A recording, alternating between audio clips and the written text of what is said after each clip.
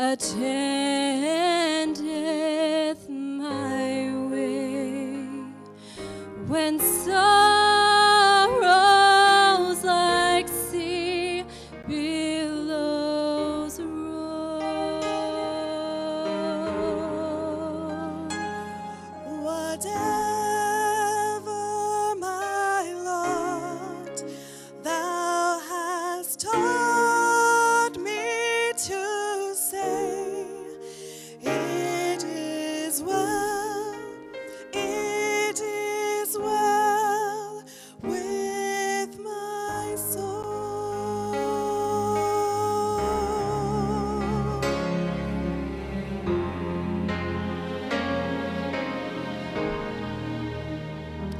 My sin, oh, the bliss of this glorious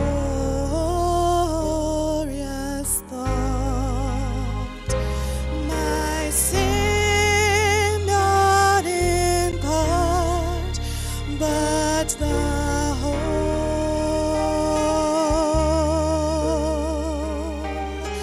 is nailed to the cross, and I bear it no more.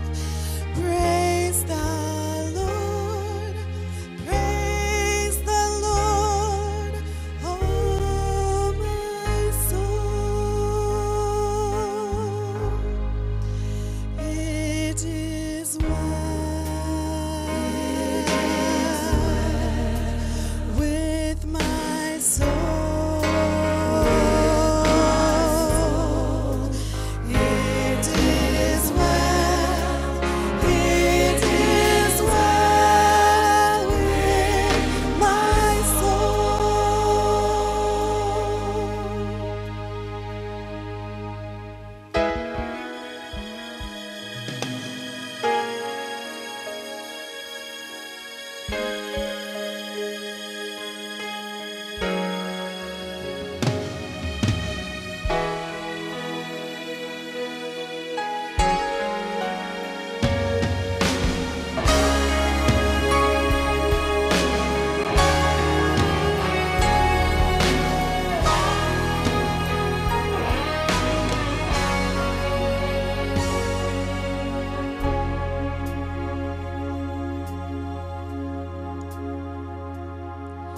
and Lord, haste the day when my faith shall be sound.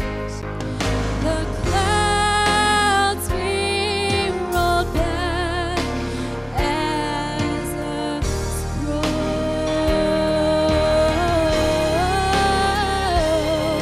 The trump shall resound, and the Lord shall descend. Even so, it is well with my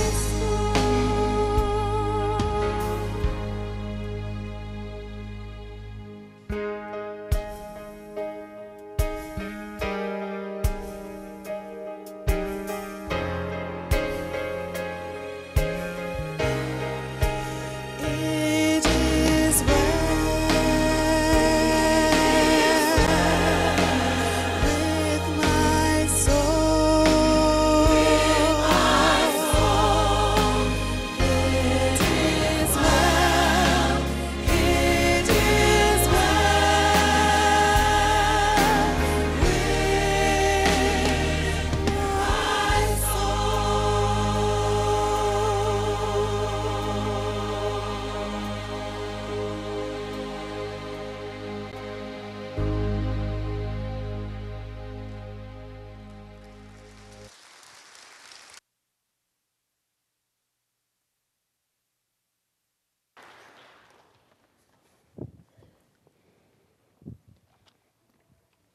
Now, this has never happened to me, but I've heard of it happening to others. Maybe it's happened to you. You went into a room, couldn't remember why you got there. You've been looking for your car keys, they're in your hand.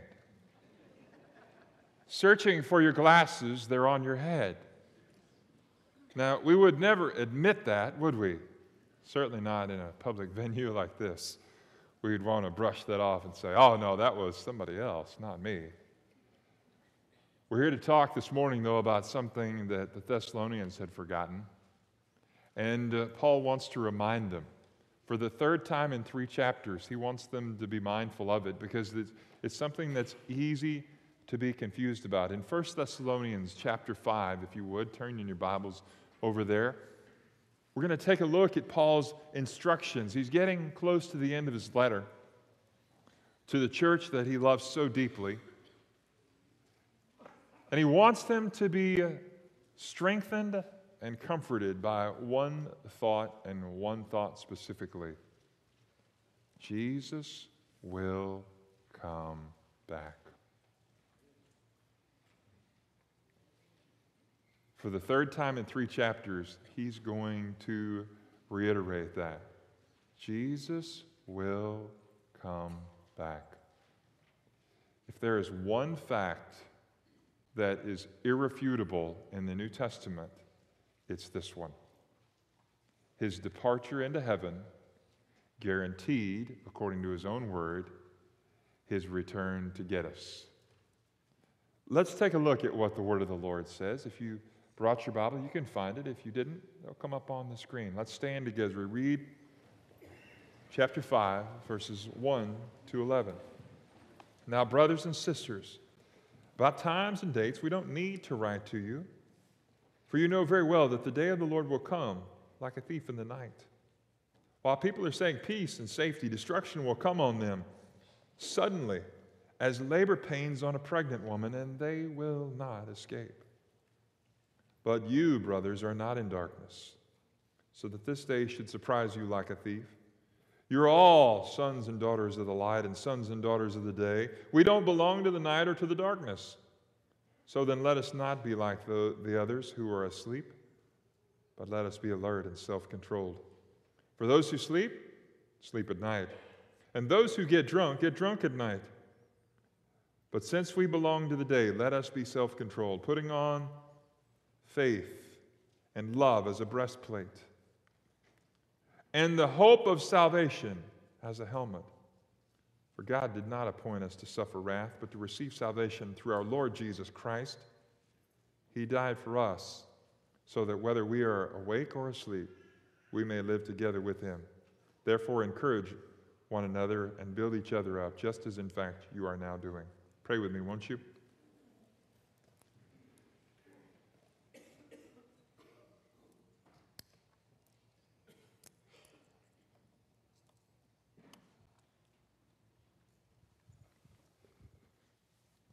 As we begin this new year, Lord Jesus, we come to you humbly, recognizing there is one thing that lies yet ahead that we can't account for: your return. We know it's a sure thing, but Lord, while we wait for it, help us to be mindful. I thank you today, Father God, for your word and the clarity that it brings and the life it offers. And Lord, as we launch off into this discussion today, I pray, Lord, that you would encourage us with it, that you would bless us with the thought that you love us so much, so deeply, so passionately, that you're going to keep your promise by coming back to get us. Guide us now, Lord Jesus, in this time. We love you, and it's in your name we pray. Amen. Thank you. You may be seated. Now, if there's one thing we can be sure of, it's what the word of the Lord says in Mark chapter 13, verse 32. If you have your Bible open still, flip over there, because I want you to see something that Jesus says about his own coming. Excuse me. He wants to jump ahead of where some people will try to go in figuring out what the return of Jesus, his own return, will be like. They want maybe to set a calendar or a date and establish that and have everyone stirred up as a result of it, because maybe they know something that the others don't. I want you to see in Mark 13 what Jesus himself says about his own return, all right? It's an important milestone in understanding what Paul's trying to say in 1 Thessalonians 5. Let me read it for you. Jesus speaking, he says, "No one knows about the day or the hour, not even the angels in heaven, nor the Son, but only the Father." So this much we can say with absolute certainty, and this is where we'll begin, that Jesus is coming back. We just don't know when. Now, I did a little research getting ready to come to you today, and the end of the world proclamations, they're abundant. Anybody notice that? I thought, when was the first time somebody said the world's about to stop? I got to looking and found a website, theend.co. If you're interested, you can go there and find it yourself. Not right now with your smartphones, though. Hang with me, all right? According to theend.co, one of the things that they recognized is that in 634 BC, the Romans thought the world was going to come to a screeching halt. Half a millennia before the time of Christ, they thought they had it figured out. Jump ahead to the time of Christ, the apostles. When you read through the New Testament, one of the things you'll find over and over and over again is their absolute clear conviction that the return of Christ would happen during their lifetimes. They thought he was coming right back. They didn't think he would be gone as long as he has been. And then let's jump ahead a little further, all the way down to the millennia change in the year 999. When you read through the pages of history, one thing becomes abundantly clear, especially at that epoch, that time period. There were a lot of people saying, this is it.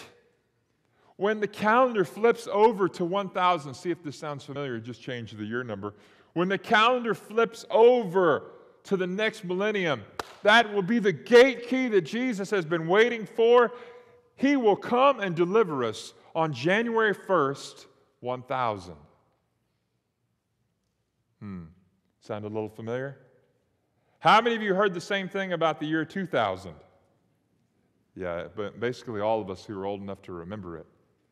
We remember it clearly. That wasn't the next time, though. In 1947, when Israel became its own independent state, there were people coming out of the woodwork saying, this is it. This is the end. That Jesus has been waiting for Israel to be a geopolitical state again, and now it is. So the return of Christ is abundantly close. And then when that didn't happen, again in 1968 with the 9 Days War, and then again in 1988 with the publication of a book that maybe you've heard of, maybe you've read about, a book entitled 88 Reasons Why Jesus Will Return in 1988, 26 years ago.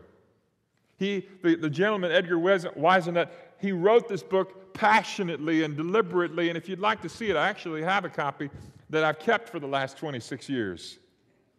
You're welcome to come see it after the service is over. I'll leave it up here. One of the things that you'll find when you read through this is he puts a lot of reasoning to it, but I want to call your attention back to Mark chapter 13. No one knows the day or the hour.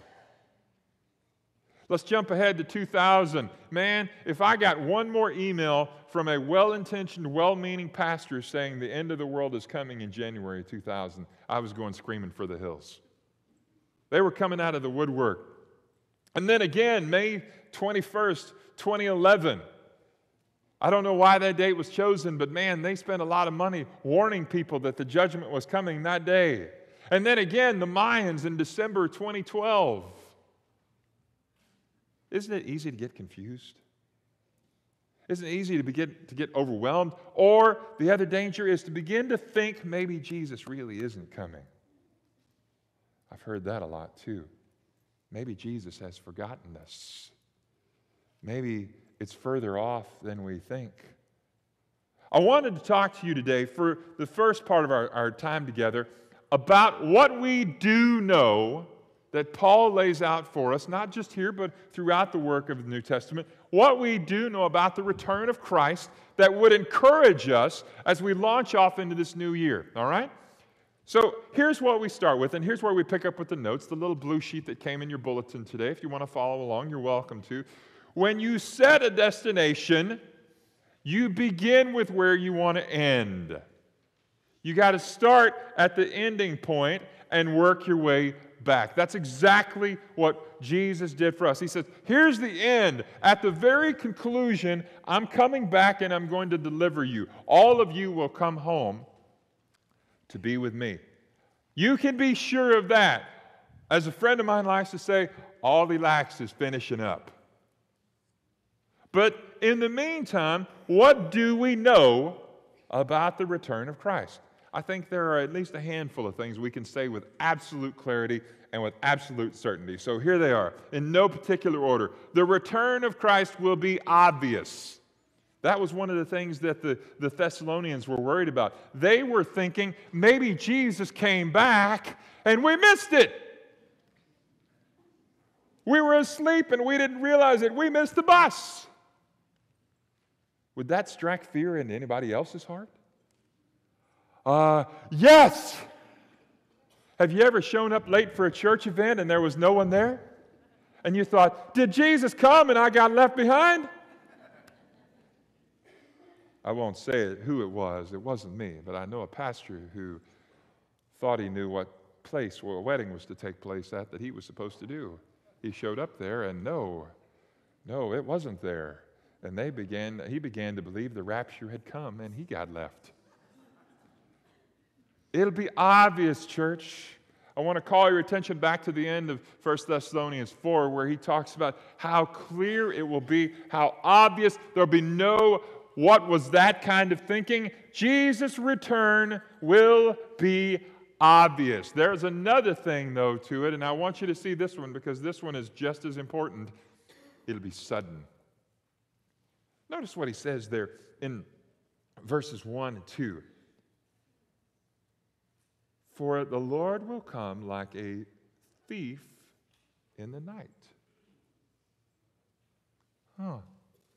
Sudden. That goes with the next thing that I'd like to throw out at you. The return of Jesus will be unexpected. A friend of mine says it this way: Jesus is going to return to an 8 a.m. class because the word of the Lord says that he will come when men think not.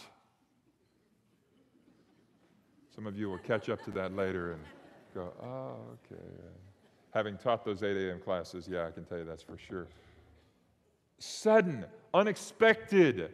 Notice the analogy that he uses there in those first few verses, like a pregnant woman struck with labor pains. She didn't know, she didn't plan for it necessarily to be that particular moment, and yet that is the very moment that God had chosen and given rise to all these other things. It'll be sudden.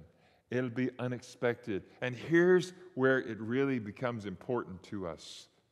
If you knew that Jesus was going to return on September 1st, what would you do differently? If you knew Jesus was going to come back tomorrow, what would you do differently? Hopefully the answer is nothing. But let me ask a follow-up to that. If you knew that Jesus was coming back tomorrow, who would you tell? Who would you want to take with you? Who would you want to gather up? See, this is the reason that I'm talking to you about this today.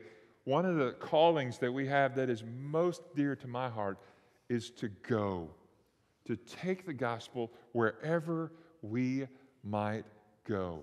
Go, Jesus says, and make disciples, baptizing. That's what we're about. That's our mission. But it's for a purpose. And that purpose is to be with Jesus at the end. We're starting with the end and then working our way back. That doesn't mean we have all the answers, but it means that we know this: Jesus is coming, and we want to take as many people as we can with us. It'll be sudden. It'll be unexpected. There's another thing that I want to throw out to you. Not only will it be sudden and unexpected, it will begin a new era. In Revelation chapter 20, we see the launch of that era. In Revelation 20, the Bible talks about a 1,000-year reign after the return of Christ, a 1,000-year period where Jesus will rule in a very specific and powerful, authoritative way. 1,000 years. Think about that for a second. Our nation is 238 years old. That's not a drop in the bucket compared to the reign Christ has in mind. When he returns, that 238 years of American history goes away. A new era launches, and he is on his way with it. Here's the most important part of it, though. With the return of Christ, it will begin a fellowship for those in Christ with him for all eternity and with each other. We've talked all summer about this, but let me reiterate it. One of the most beautiful things God has done is put together the church. I don't necessarily mean this building, although we're included. I mean a body of believers. While none of us is perfect, we're called to love one another. And the reason for that is quite simple. You're going to spend eternity together. This is practice. And in fellowship with one another for all eternity, it calls us to some very specific choices. Let's throw a couple of them out right quick, shall we? Offering grace just as freely as we've received it. Ephesians 2 talks about how we've been forgiven. We were broken, we were messed up, we were dead, and Jesus forgave us and bought us back. If Jesus could love us where we were and take dead people and make them alive, then surely we can take those alive people that Jesus had made and love them. Now, let's be honest enough to say some people are just about as cuddly as a porcupine. You know some of those people? Maybe you are one of those people. I don't know. We're still called to love. We're still called to forgive. Offer grace just as freely as you have received it. Offer forgiveness as abundantly as you've been forgiven. If you've been forgiven a lot, then you can forgive a lot. And let me tell you, you have been. And lastly, in this portion, offer hospitality even when they don't deserve it. Well, Darren, some people are harder to love than others. It's true. I count myself in that list sometimes. We're still called to do it. And why are we called to do it, church? On whose account? Theirs? No. We're to do it because of Jesus. Let me invite you into that, because here's a big thing. I don't love my church just because I love the people I worship with, although that's very true. I love my church because I love Jesus, and he calls me to love him. And even if there are days when I'm mad at him, I still love him. And even on those days when they hurt my feelings, I still love them. And let me tell you, that's something as a shepherd I take very close to my heart. And I want to invite you to it. Don't let small matters grow into big ones. You with me, church? Let me say it again because I want you on board with this. Don't let small matters grow into big ones. And if you got an issue with somebody, get it straight. Not because I told you to do so, but because Jesus did. Jesus calls us to love one another, forgiving and offering forgiveness just the way we've been forgiven. We're called to that. Now, I didn't say it was easy, but I said it's worth it. And How are we supposed to do that, Aaron? After all, it's difficult. Yeah, it is. That's why he calls us to two things specifically. See verses 6 through 8. He calls us to specific choices. Verse 6, he makes an analogy.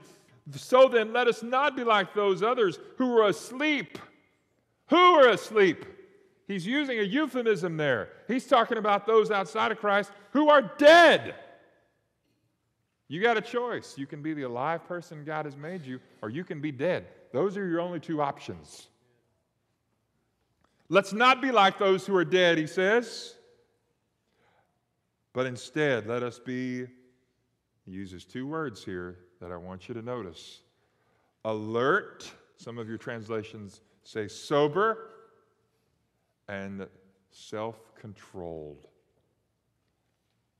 We have two balance points as believers that we are to operate on. And why are we to operate on that? See it a little more there in verses 7 and 8. This is what it looks like when you're not self-controlled, when you're not alert. For those who sleep, sleep at night. Those who get drunk at night. What happens at night? Things people want to hide. You can operate in the darkness, or you can operate in the light. You can't do both. Have you ever noticed how the smallest, teeniest, tiniest bit of light ruins the darkness? You know, at our house, we have a little answer machine.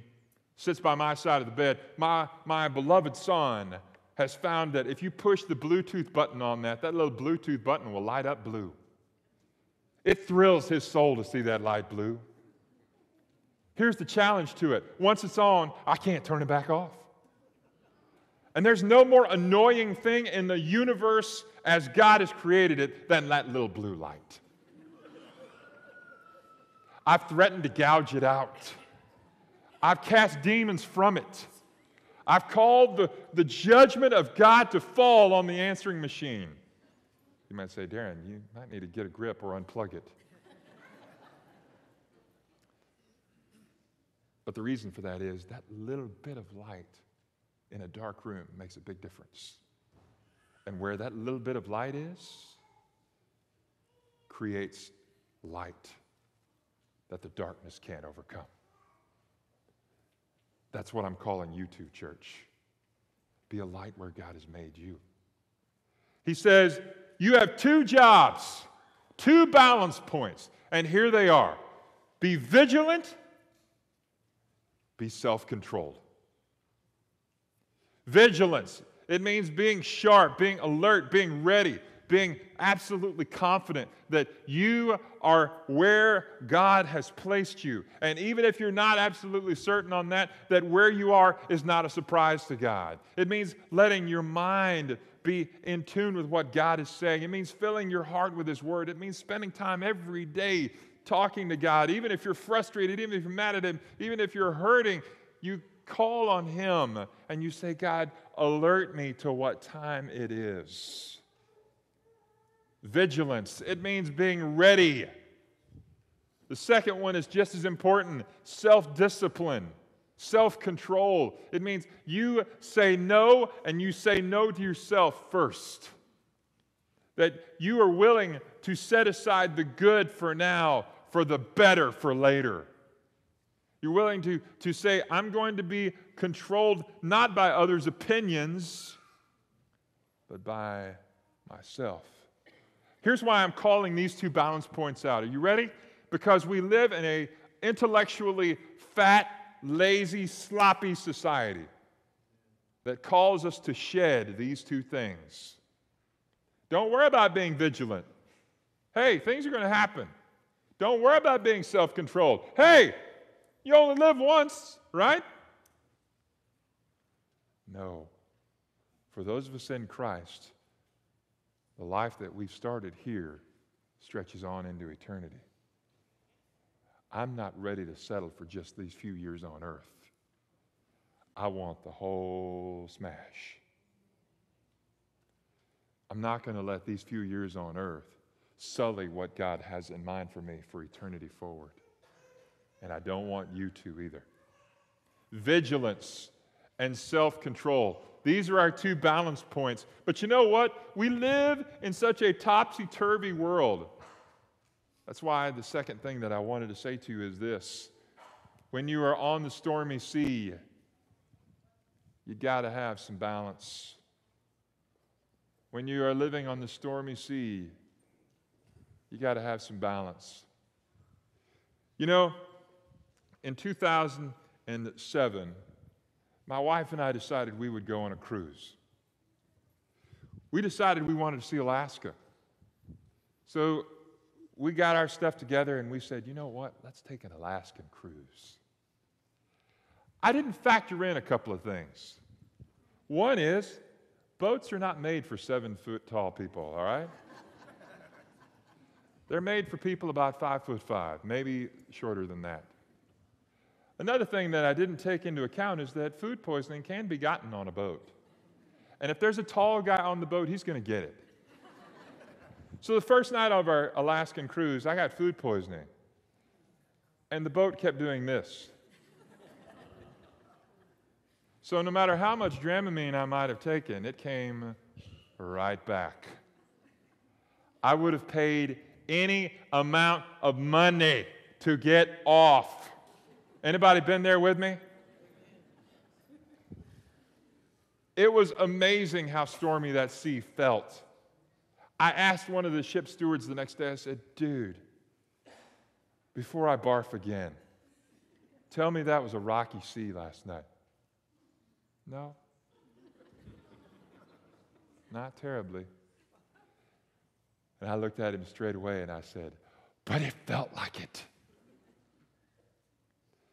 That's where vigilance and self-control come in. We live in a society that wants to keep us in upheaval, church. They want you in upheaval. They need for you to stay that way so they can sell you what they want you to buy. But I'm telling you, for those of us in Christ, we're called to 2 choices, 2 actions, 2 steps. Vigilance, be ready for the return of Christ. And self-control, say no now so you can say yes later. That's what we're called to. Here's where he ends it up. Starting in verse 8, I want you to see what the Apostle Paul says. Remember why and how you started. But since we belong to the day, he says, since we belong, not if, but since, because this is true, here's what we're to do. Since we belong to the day, let us be self-controlled. There it is again, you see it? Putting on faith and love as a breastplate and the hope of salvation as a helmet. For God did not appoint us to suffer wrath, but to receive salvation through our Lord Jesus Christ. If you're a Bible underliner, underline verse 9. He died for us so that whether we are awake or asleep, we may live together with Him. Therefore, encourage one another and build each other up, just as in fact you're doing. Let's start back there in verse 8. I want you to see what he calls us to. How and why we started is in verse 9. But here's what we're to do as a result of it. Protect your head. Protect your heart. Let's start there. Protect your heart. Proverbs chapter 4, verse 23 says, above all else, guard your heart, for it is the wellspring of life. Now, he didn't mean it quite the same way we do. He was speaking more physically and physiologically. But I'm telling you today, I believe Jesus has us in mind protecting our hearts with this breastplate of righteousness, because that's exactly where Satan will attack first. He'll want you to feel alone. He'll want you to feel isolated. He'll want you to feel cornered. He'll want you to feel pushed aside, so he can manipulate you to the choice he has in mind for you to make instead of the vigilant, self-controlled choice that God has in mind. Protect your heart. How do you do that? By staying in the Word of God, by connecting with Connection Point, one of our Sunday morning Bible studies, by being in worship just like you are right now, by letting the Word of God speak into your life every day, by taking time every day to spend time in prayer, saying, God, I want to be that guy you want me to be. I want to be that lady you want me to be. Protect your heart. Second thing, notice that he calls it out, the helmet of salvation. Put it on your head. You remember a few years ago, one of our Dallas Cowboys, Jason Witten, caught a pass and got hit so hard his helmet popped right off of his head. But it didn't knock him down. Instead of falling down, or according to the rules that are in existence now, he would have been down. He just kept running. And I thought, you crazy knucklehead. Running without a helmet while everybody else has one. That's a bad idea. And the Lord spoke to me in that moment. Aren't you love it when the Lord speaks through a football game? Amen. Some people live their lives that way, Darren. Unprotected heads. They run around and let anybody and anything speak into their eyes and their hearts. They allow themselves to be bombarded. When I was doing computer programming some years ago, we had a principle we called the GIGO principle. GIGO, we called it. Some of you know that program. Garbage in, garbage out. What you put into your head, you can expect to receive back in your actions. We've taught our son a song. Oh, be careful, little eyes, what you see. Oh, be careful, little ears, what you hear. Oh, be careful, little mouth, what you say. Protect your head. There's a third thing. Remember who you're following and why. See verse 9 again, would you? For God did not appoint us to suffer wrath. Okay, if He didn't appoint us to that, what did He appoint us to? He appointed us to receive salvation through our Lord Jesus Christ. Jesus called us to Himself, and by doing so, that's why we started. And by starting there, we walk together. See the last thing, and with this we'll stop. Rally those around you to do the same. Have you ever noticed how easy it is to have a mob mentality? Maybe you were a part of that flash mob. I won't ask you to reenact it if you were. That took place in Convocation here at our gym over at the old Lon Morris campus. Maybe you saw that, where all of a sudden people just got up out of the crowd randomly, spontaneously it seemed, and they rushed to the floor and they all joined together in this big flash mob. And it was exciting for those who were present, but I'm warning you against it in some other respects. Don't allow the mob to sweep you up unless they're going the right direction. And how will you know the right direction? Unless you're vigilant and self-controlled.